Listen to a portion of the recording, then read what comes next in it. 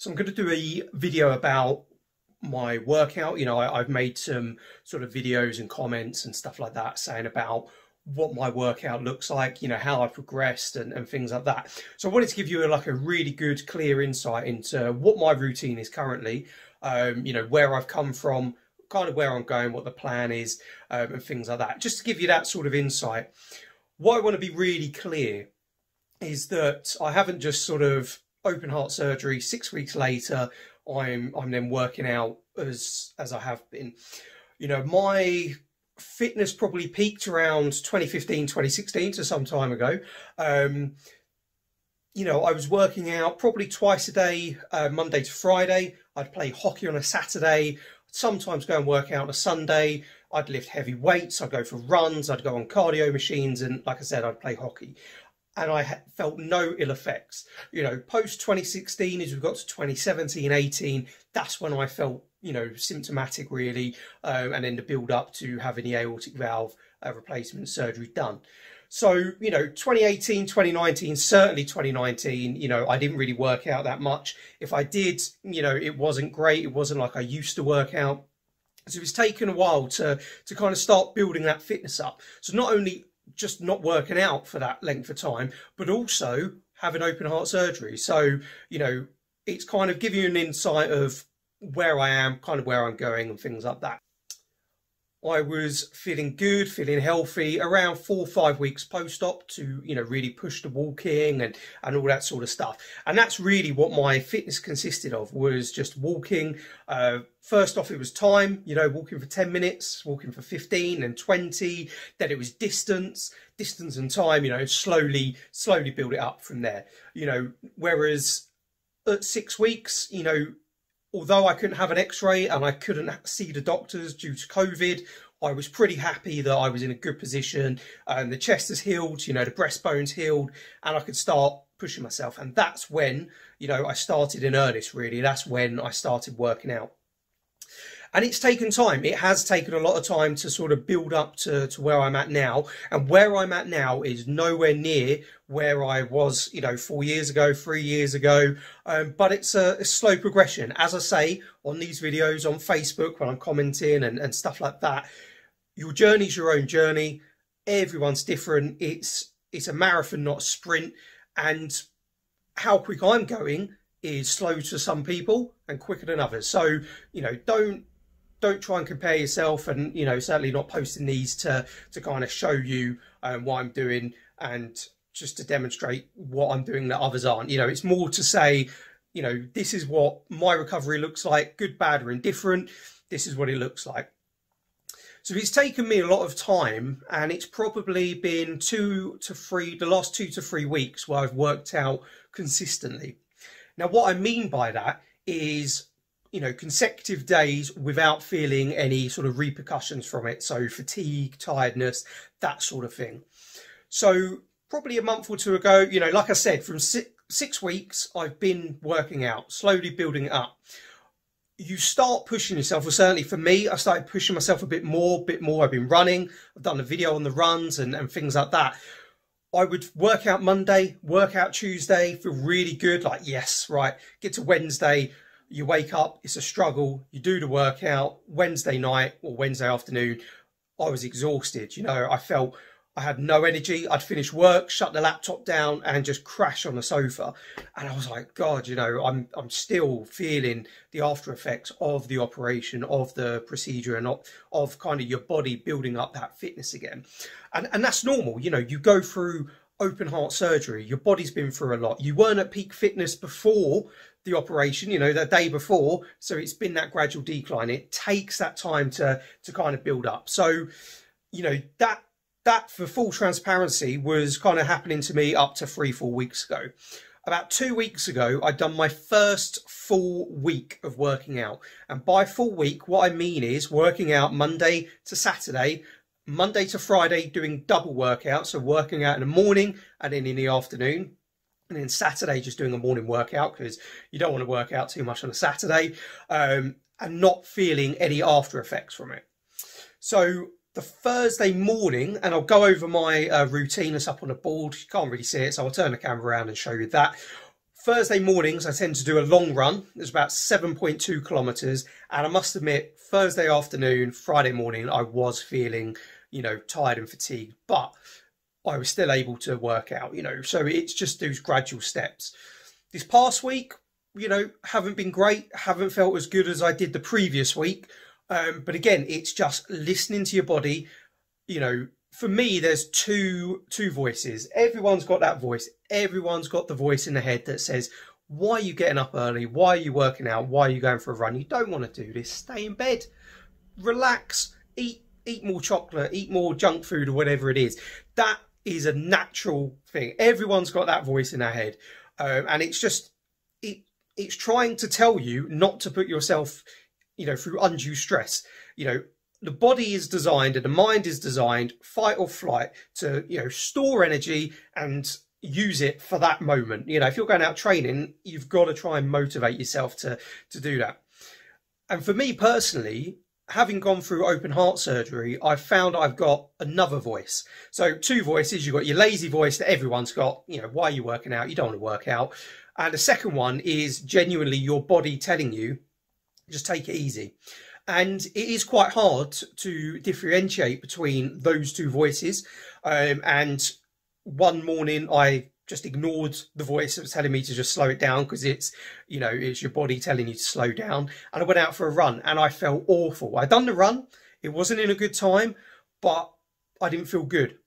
The other way of looking at it is when it's the other voice telling you, you know, just to be lazy, don't push yourself. When you go out for a run, and how I find it, run, exercise, anything like that, the minute you start working out, the endorphins are released and you naturally feel better. And that voice goes and you think, yeah, I'm really pleased I've got them worked out. The other side of it, like I say, with the other voice, that your heart or whatever just go, whoa, slow it down a bit, that definitely you should listen to.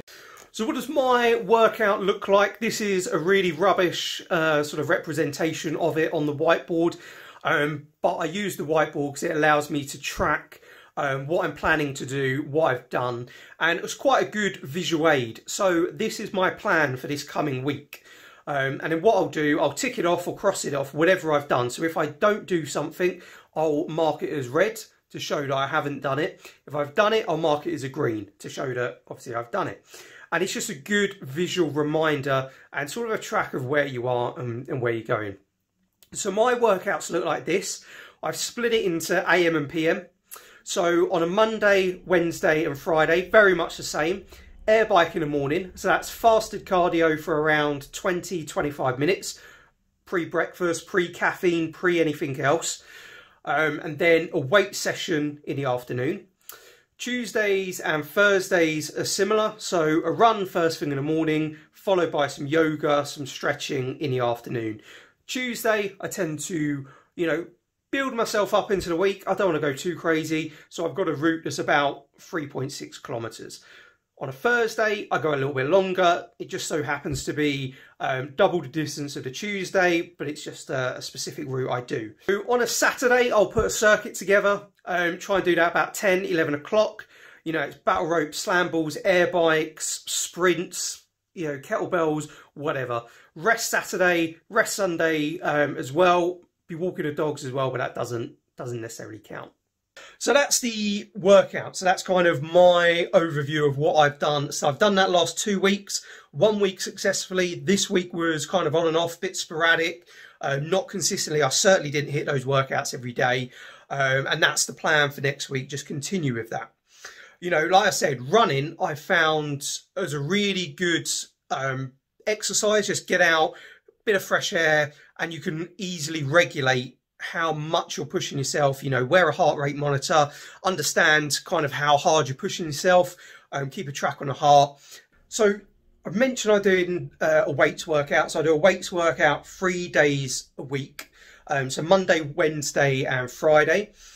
I've been lifting weights since around 2008, so about 12 years, and progressively sort of ramped it up, you know, changed my workouts. Over that time it's evolved. You know, I've done full body workouts, 5-day splits, 6-day splits, you know, I've done AM PM splits, all of that sort of stuff. And for me it's part of kind of a bit of therapy really. you know, lifting weights, lifting heavy weights has always been really good. Getting to the gym before work, it kind of gets you in the right frame of mind. After work, it's brilliant. Anything that's really annoyed you, you can just kind of clear it out of your mind as you're lifting something heavy. Bit of heavy music on as well, you know, heavy metal or rock or whatever you want to listen to. It's a really good way of working out. And I lifted really heavy. You know, I'm only around 70 kilos at the moment. Normally, I'm about 66 when I was at the height of sort of weightlifting. And I would deadlift about 190 kilos. I would squat about 140 and bench press 110. So that was a lot of weight based on my height and my size. Now, for some big guys, that's not a lot, but based on you know, how we work it out based on my body weight and height, it was like sometimes 3 times, just over, just under body weight, double body weight as well. And I felt really good. You know, I really sort of built a good physique doing that routine. And, you know, I'd go really heavy, at least 3 days a week, squats, bench press, deadlift were the 3 key workouts I did. And I went really heavy and then supplemented it with other workout, you know, sort of exercises based on shoulders or legs or backs or biceps, triceps, whatever I was doing. And I kind of can, you know, remain consistent with that type of workout up until probably the last year or so, when my condition worsened and I really couldn't lift and couldn't continuously do that. Now, I'm lifting weights, but I am nowhere near what I was lifting previously, like weight-wise, sort of stress-wise on the heart. It's just not advisable to do. It really isn't. Certainly this close to heart surgery. You know, I'm 6 months out, but you know, the heart is still recovering from that stress, and you don't want to put undue stress on it by just trying to lift these heavy weights. So I've had to adapt what I do. So I still do bench press, deadlift, squats, but I stick to a weight range. So I do not go above body weight. So at the moment, my body weight is 70 kilos. So I don't go anywhere above that. So at the moment, I stick to around 60, 65 is the heaviest I lift. But then what I tend to do is go lighter, but really high reps. Maybe changing hand grips, changing motions, do different workouts. So for squats, as an example, I was always really good just squatting, you know, racking it up, squatting on the back, doing back squats. But obviously I can't do that. So I can go really high reps on back squats with like 50 or 60 kilos, but doing different variants, doing front squats where it obviously pushes you to use different parts of your leg muscles, so mainly the quads. And it's a whole different dynamic. You know, your body has to work differently to do front squats. Same with chest. So doing bench press, so conventional bench press for 8 reps at 50 kilos or 60 kilos isn't really giving me the workout that it was because of what I was lifting previously. So what I'm doing is doing really, really high rep ranges, or going really wide grip on the bar, going really wide, really giving that stretch. Another thing that I've done on bench press previously, and it's kind of come into its own now, is I don't know the technical term for it. I personally call them quarter bench presses. So what I mean by that, you go really wide grip, so pretty much as far as you can go. You bring the bar down to the chest, and then you go up like a quarter to a halfway, so not all the way, bring it back down and then push back up. And that is 1 rep. So you do that. So effectively you're doubling up, but it just puts the pectoral muscles under greater strain for a longer period of time, giving that better growth. So that just kind of gives you an idea of some of the different things I'm playing about with. There is no way I'm going into the gym and chucking 100 kilos on and getting red in the face and stressing to try and lift that weight. I've got nothing to prove. I know I can do that previously. So it's kind of like leave your ego at the door. You know, I spent years lifting really heavy weights. You know, I used to like do those 3 main lifts. There was a couple of guys I worked out with, and we used to compete all the time. You know, we were effectively, you know, you're competing against yourself because they were different guys, different ages, different heights, sizes, but you wanted to walk in, you wanted to lift heavy stuff, and you wanted to walk out with everyone going, wow, you know, that guy is just lifted that weight. And it's been, you know, a bit of a mindset change to not do that, not walk into the gym, whack on some heavy plates, and 25 kilos, and 20s, and 15s, 10s, 5s, and then lift it. It's been a case of, okay, stick some 5s on, then some 5.5, you know, really slow, really sort of building it up. So in terms of sort of eating and diet, because I'm on warfarin, or Coumadin as it's called in the States, I have to be really consistent.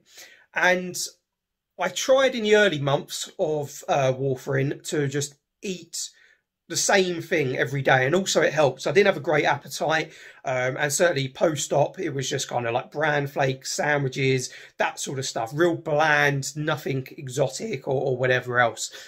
You know, the last couple of months I've just been kind of experimenting with different foods and stuff like that, but trying to keep consistent in a type of food group that it's from, and making sure I'm just really restricting my vitamin K intake to pretty much zero. Obviously there's some foods that have it and some meals that will naturally have vitamin K in it due to the ingredients, but I won't go out to seek, you know, vitamin K. So I won't eat spinach or kale or avocado, you know, leafy greens, anything like that.